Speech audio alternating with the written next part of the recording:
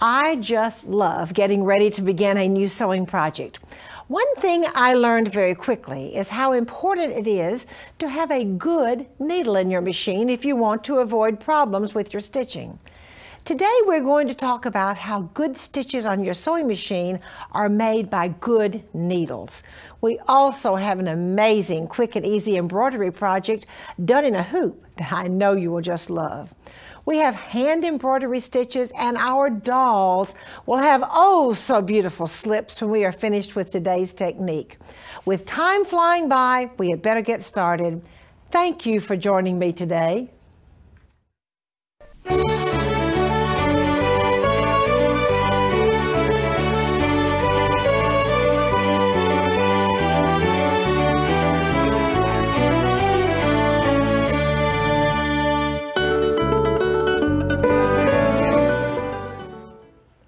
I am so happy to have as my guest today my very dear friend Steve Butler.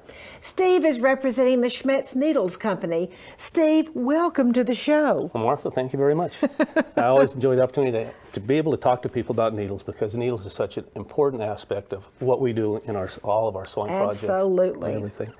And what I've learned is, working over the years with sewing machines, with needles, and with threads, is that the needle is really the most crucial element of all three of them, and I can tell you why. Very interesting. We can actually take any machine, a tired machine that really needs to be adjusted, and we can put on that a very low quality, inexpensive thread, but if we put a nice sharp needle in that machine, well, chances are we're going to be able to sew all right.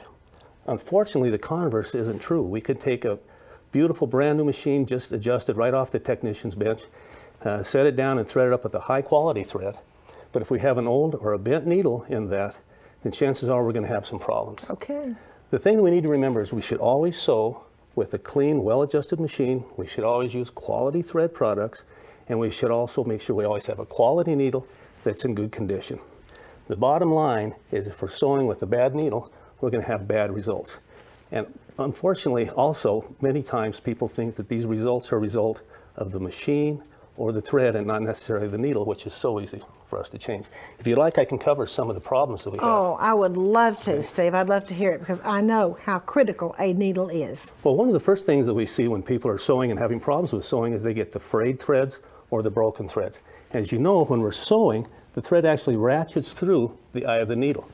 If the eye of the needle is too small, or if it's deformed through use or for some kind of damage, it actually puts more pressure on that thread, more friction, and frays it, and will actually break it. Another problem we have is sometimes our needles become bent, and that's through use, or it can be because of some type of damage like hitting a pin or a zipper or something like that that we're sewing on. When that occurs, when this is bent, when we start to sew, as the needle enters the fabric, it actually deflects. And if it deflects away from our sewing hook, then we start getting skip stitches, which a lot of people think they have a timing problem, but it's really just a needle problem. Another problem we can have if the point is bent is that we get uneven stitches and we get crooked seams, and those are things that bother us a lot. Probably the last one I want to talk about is if we're using the wrong point on our needle, or the point is dull because of use, then what happens is, as the needle actually enters the fabric, instead of piercing the fabric cleanly, it pulls the fabric and gives our stitch a very puckered appearance. As it continues on through, it actually tears the fabric and leaves lots of little fibers in the bottom of our machine, destroying our fabric for us. So the bottom line is, if you're using a bad needle, you have bad results. It's all can be repaired by making sure that we have a good, clean needle in our machine. Okay, question. Okay. How often should needles be changed? Whatever needles we're working with, how often should they be changed? Well, it's interesting. It all depends on what you're sewing on. If you're sewing on heavy denim fabrics, canvas fabrics, the needles wear a lot quicker, or even quilting. If we're just doing piecing on a quilt or heirloom sewing, the needles can last a little bit longer. Unfortunately for us, we cannot look at a needle and determine if it's perfectly straight. We can put our finger underneath and touch the needle, and it might even prick our skin, but we can't tell if it's sharp enough to pierce the fabric like it should. So what we need to do is just make it a matter of habit to change the needles at routine intervals, probably 4 to 6 hours of sewing time. When you figure if you sew for 6 hours at an average of 500 stitches a minute, you're close to 200,000 stitches. Oh my goodness, with one little needle. That's a lot of work for that little needle to do. And so that's one of the good things that we need to look for in the needle, is make sure we just change it. Needles cost probably $1 each, something like that. So it's the very best, easiest way to make sure that we have a good needle. Another thing you want to do to make sure you have a good needle is just use a quality needle. You can spend just you can just spend a few minutes online and find any number of companies around the world that stamp out needles by the millions at very ridiculous prices. But these needles aren't always the same length, the eyes aren't always the same size. So what I would recommend is that you find a good quality needle and stay with that needle throughout what you're going to use. One of the last things that we need to make sure we do is use a needle that has the right size and the right point on it. The size on a needle is basically a measurement of the shaft. We take the shaft, we measure that in millimeters and multiply it times 100.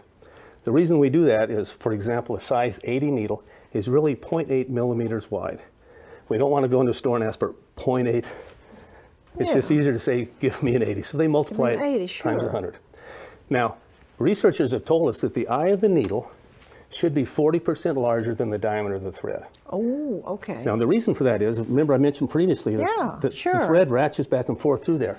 If the eye is that much larger than the thread, it reduces the friction on that thread and allows it to sew much better, and you don't end up with frayed threads, you end up with nice, smooth stitches. Well, none of us at home have micrometers. We're not going to be measuring the eyes of the thread or the needle, and we're not going to be measuring the thread. But what we do know is that a size 80 needle works perfectly with the 40 weight thread.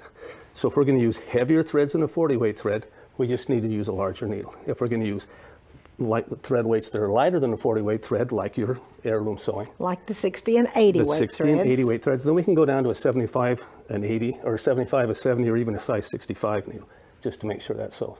But it's absolutely essential that we have an eye that is large enough for that thread that actually protects the thread for us as we sew.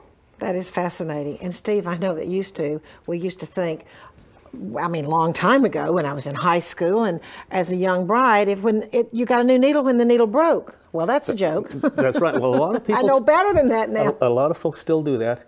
And I can't tell you how many sewing machines I've repaired and how many sergers I've repaired simply by replacing the needles. Because people come in and they're having skip stitches and they're frayed threads and they think it's a timing problem. But all I do is take the old needle out, put a new needle in, and it sews perfectly. Well, that would be one of the first things to try then. If there's something wrong with the machine, would you say? Replacing a needle or making sure that you have good quality needles is absolutely the surest, fastest, easiest way to improve the quality of every stitch and the satisfaction from every sewing experience. So if you are spending the time and effort and money to work on any type of project, whether it be quilting, heirloom sewing, or home deck, making sure you have a perfect needle is the perfect way to start that project.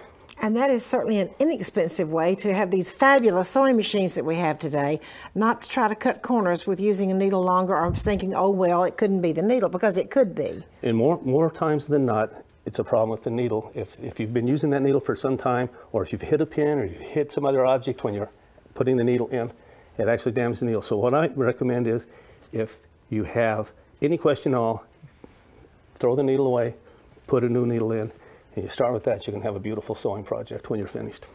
Well, that is completely fascinating. And another thing I know, that I don't think there's a sewing machine manufacturer in the world that suggests sewing over pins. No. It's such a temptation, but it happens. Oh, well, and I think then we change needles when we sew over pins. That's right. Steve, thank you so much for being here today. It's certainly been my pleasure to have you share this critical information about needles. You're welcome. Thank you so much. You're welcome. And now I have a so quick, so easy project for you.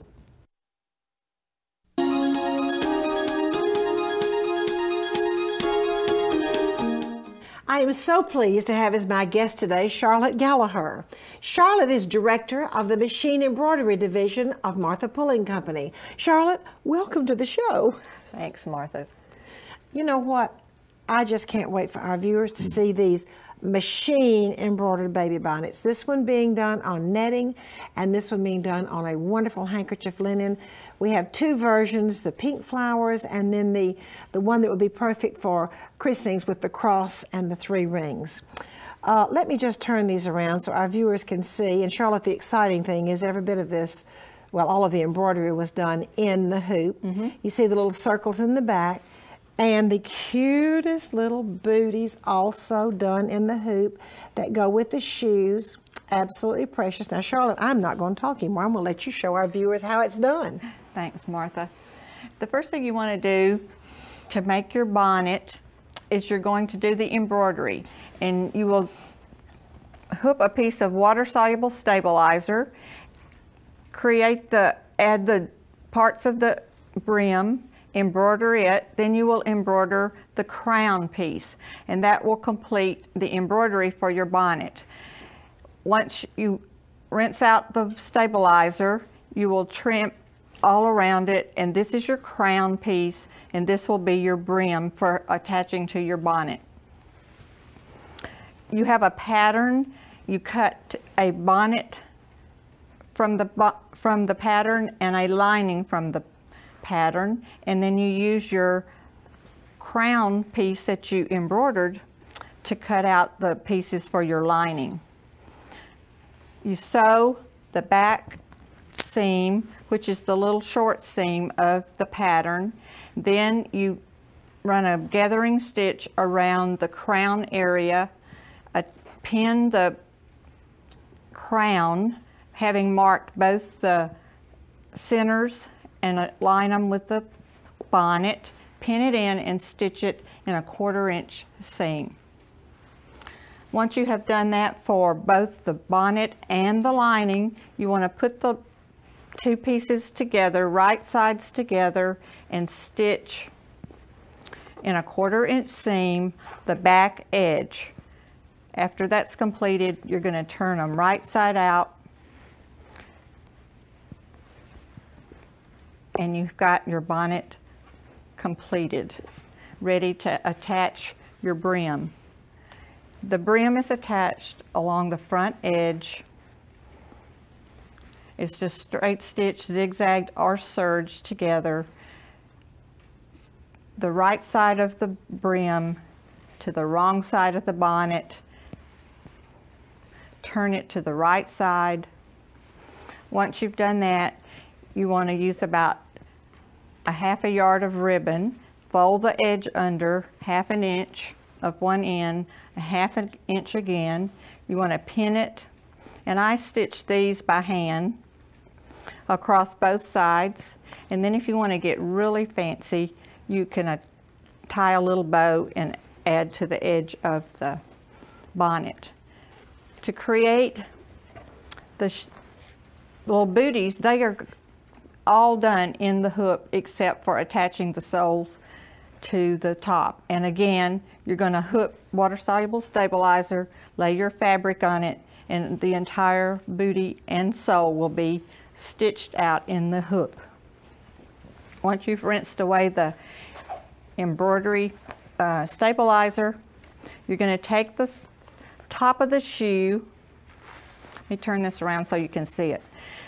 And then you're going to butt the back edges together and zigzag them to hold them.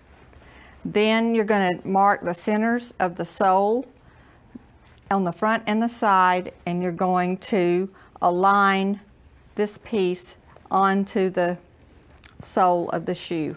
And I have one here that's already done, pinned, and you're going to stitch in the ditch around to attach the little shoe to the sole. Then to keep it on the baby's foot, I've got a piece of ribbon.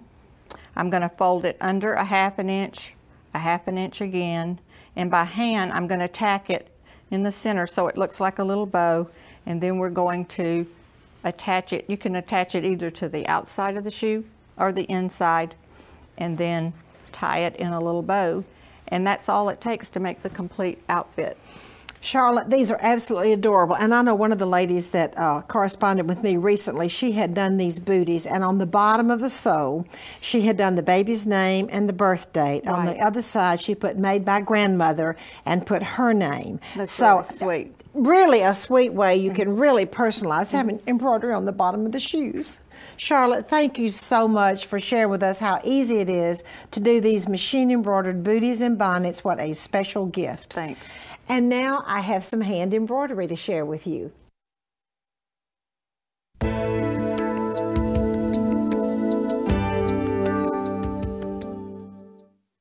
I'm so happy to have as my guest today Sandy Jenkins from Fredericksburg, Texas. Sandy has been teaching sewing, teaching needlework, designing needlework for over 28 years. Sandy has also studied at the Royal School of Needlework in London. Sandy, welcome to the show. Thank you so much for inviting me, Martha. I love teaching and I love being here. Today I'm going to teach a few stitches that are common stitches that people have a little bit of trouble with, or they don't really enjoy as much because it's not easy for them. I'm going to show you a model before we begin of a French knot. I have a different way to do a French knot. As you can see, the whole cottage and all the path, everything in here except for the writing is done in French knots. So I have a really wonderful way to do them that's a no-fail way, and it's really easy. We're going to come up from the top. Now today I'm using more thread, a bigger needle than I ever use. I'm going to come up with a knot. I'm going to wrap my thumb one time over, okay? Lay my thumb down, lay my loop forward, stab the dot really close, pull the thread up tight against the needle, and pull the needle slowly through. I'm going to show it one more time, Martha. It's so perfect every time and you never have trouble. One time over, I'm going to wrap my thumb, lay my thumb where my stitch is, stab close, hold my needle and pull that thread tight against it, and it's a perfect French knot every single time. Another stitch that people have a lot of trouble with is the buttonhole stitch. And I have several models here to show you, but I'm going to show you the stitch first. You come up with the where you want your heavy knotted edge to be. The heavy knotted edge, Martha, is that harder, or the outside edge usually. And you're going to come up and you're going to come down away from it and back up in the loop. And if this were going to be a petal, I have a little surprise here that's creeped up into the front. Let me just get rid of that. We'll start in a new area. You're going to come up with a knot at the outside edge where your heavy knotted edge is to be. You're going to throw your loop in the direction you're going down towards the center if you were doing a petal of a flower, and back up in the outside edge, okay? Many times, if you have a larger area on the outside than you do in the center, like if this were a daisy petal, you would need to do long and short stitches inside because it's like a piece of pie. It's bigger on the outside than it is in the center. So that's the reason for the long and short stitches. This creates a heavy, or what we call a knotted edge on the outside. Now I'm going to come in just a bit so that petal curves a tiny touch, and I'm going to go down. This is a buttonhole stitch, and what I'm going to do is I'm just going to show you an example. People have a lot of trouble shading. This is an example of a buttonhole stitch, and this is shading. All it is long and short stitches split into that. Here's another part. This is split with 3 colors, so shading is very, very easy if you do it this way. Buttonhole stitch is laid on top for more dimension. Now, that raised edging, I want to show you how to make that. This creates just a little bit more dimension and makes it be a little bit more fun. Today I'm using a color that's a little bit lighter than the color I stitched my flower petal in. I'm going to do a buttonhole stitch coming up at the outside, wrapping the edge, or the knotted edge only, of this stitch we just laid at the buttonhole. I'm going to continue wrapping that. Now notice the tension again in my little finger. Tension is everything in stitching. And I would normally hold that back with my left hand. So I'd pull it up, come around, and just do as many stitches as is comfortable. And do you see what a wonderful edge that creates, and a little bit more dimension? Also, by using the lighter color, it gives it a little bit of highlight on that edge, which is really great. All right, I'm going to come down, and I want to show you an example of that worked in a great way with 2 colors. I've done the buttonhole, and I've slipped in with long and short stitches the dark shading. I've then done a raised edging on the bottom for a little more dimension. I think you'll really enjoy this, Martha, and it can really put a new light on it without making it any harder. Oh, Sandy, thank you so much, and I do love that stitch. Thank you. And now I have a beautiful doll dress to share with you.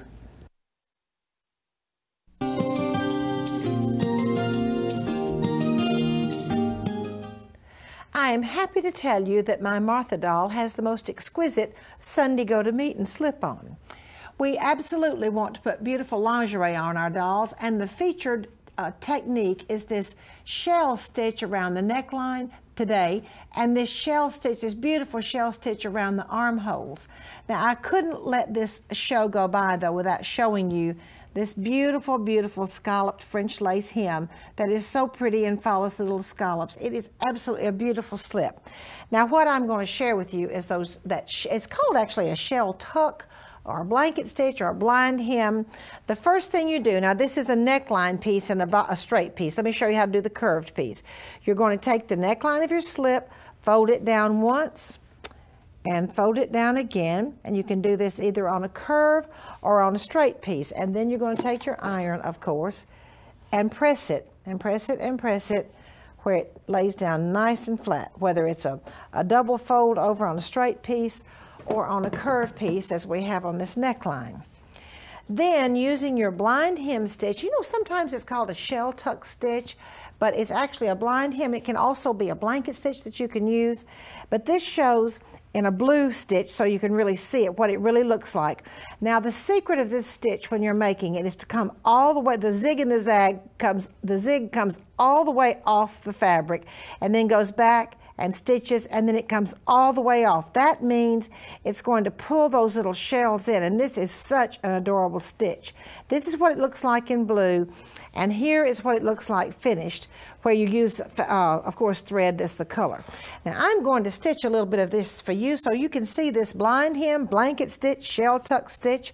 I'm working on the outside of the fabric. Let me get my foot pedal here. Wait just a second. Oh, me.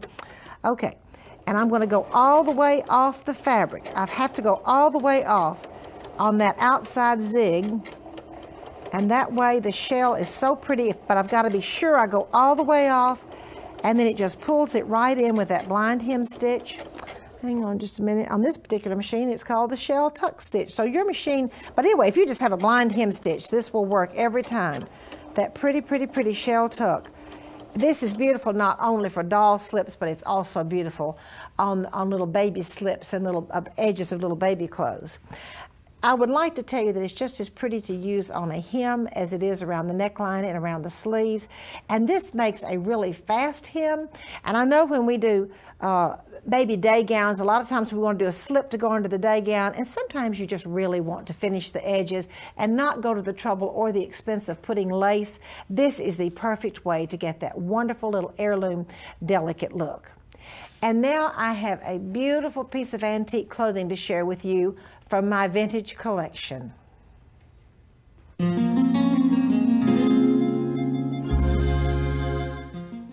This particular dress is about 1900, as so many of my Victorian pieces are. Now, when I bought this dress, it was not in the world's best condition. It still isn't in the world's best condition, but you know, I buy things to share ideas with you and for you to see how these wonderful techniques, which have been around way over 100 years, are so applicable for today. Look at the magnificent embroidery, and you can also see there's a tear that has been repaired right in the front of the dress. This dress has Cluny lace. Again, lace not in very good condition, but you can still see the beauty of it. The Cluny lace has been mitered down the front. There are release tucks here. More of the Cluny lace has been used, and the sleeve is so pretty on this dress. I'm going to pull it around here and show you. There's a lace-shaped diamond with lots of embroidery and 3 tucks on the cuff of the sleeve, and something very interesting about the construction. These tucks are totally stitched by hand. Whereas when we go down to the skirt, which is what we're going to do now, these tucks on the skirt are stitched with a straight stitch on a sewing machine. I cannot for the life of me figure out why they would use a sewing machine some places on tucks on a dress and hand on the other. The skirt is beautiful, and more release tucks, again done by machine. Such pretty release tucks. And I do love lace-shaped diamonds. Those of you that have been sewing with me for a long time know how I love lace shaping. And these diamonds are so pretty with the embroidery inside of the diamonds. And a wonderful thing is, if you have handkerchiefs, you could put your handkerchief inside and have instant embroidery if you're going to use those diamonds. Thank you for joining me today. Won't you come back next time?